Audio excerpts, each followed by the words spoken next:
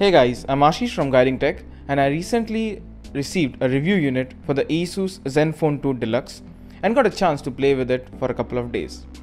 Today I'll talk about some of the cool features I found on the Zen UI, and if you already own an Asus Zenfone 2 or you're planning to buy one, these tips can really be helpful. So let's check them out.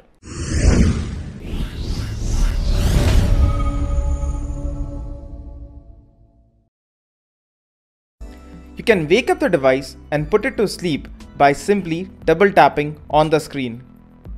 Let me do it again so that you have a good look. So as you can see, I have deliberately kept an open spot on my home screen so that I can lock the device easily.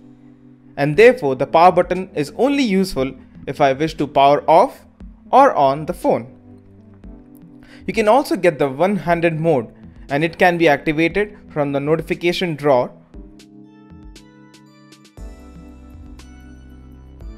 or by simply double tapping on the home button. The screen will have soft buttons, making it a true one-handed mode. Also, you can move the screen if you prefer handling the phone using your other hand. The next thing I liked on the device is the lock screen gestures, and it indeed is a remarkable feature. So let's say your phone is locked and you wish to launch the camera. Ideally, on other Android phones, you'll have to wake up your phone and then launch the camera app from either the lock screen or the home screen. But on the Zen UI, you can simply draw a gesture on the screen and the app will open up directly.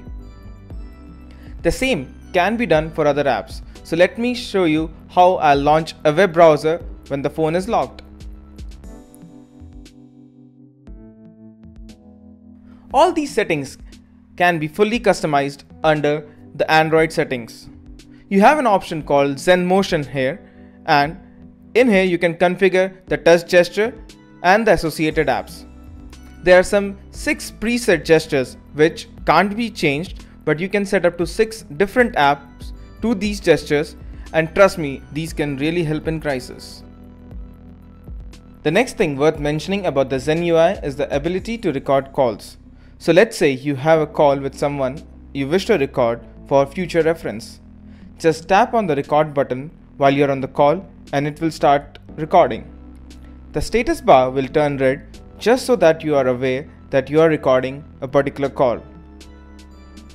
Once you are done recording, or if you just disconnect the call, the clips are saved under the recording folder. Now to access them, open the sound recorder app from your app drawer, and here navigate to the call recording folder to see all the calls that you have recorded using the Zen UI.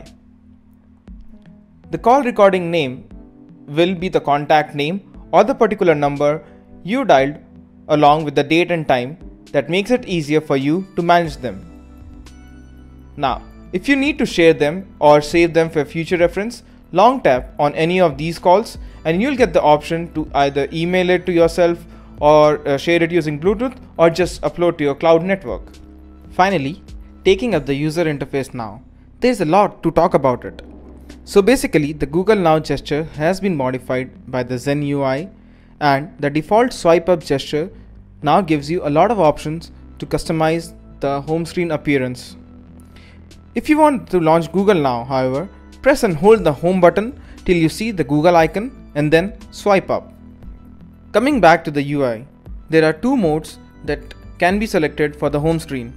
One is the drawer based mode, like most of the Android devices where you have the home screen with shortcuts and widgets, and they also call it the dual layer mode. And then you tap on the app drawer for all the apps to show up. The another one is the one layer layout, which is famous in the MIUI ROMs. To change the mode, open the preference and here select layout. After you select the layout, the launcher will restart and you will see all the icons placed directly on the home screen, also known as the one layer mode. In preferences, there's a lot of stuff that you can configure, like the icon placing, the grid size, the background transparency for the home screens, and also the badges that you get on your icons. There's a swipe down gestures that can be configured and by default It is configured to open on a notification drawer. Makes it easy to handle the device with one hand. But if you need, you can change that particular option to search for an app directly.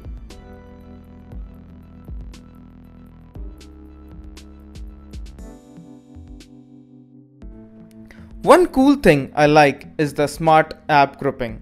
In this feature, every app you download is placed into folders directly. Now, if you are a person who loves to work with the folders rather than all the icons on the home screen directly, this particular option is for you. You can change this view, however, to all app mode, downloaded mode, and customized to the ones that are frequently used. So guys, these were some of the cool features about the Zen UI on the Asus Zenfones. If you already own the device, use the tips to make the most out of it. For those who would like what they saw and wish to buy the phone, links are provided in the description of the video.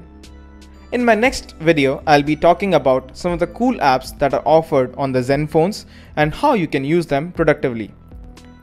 Don't forget to hit the subscribe button so that you don't miss out on it. Have a good one, guys. Take care.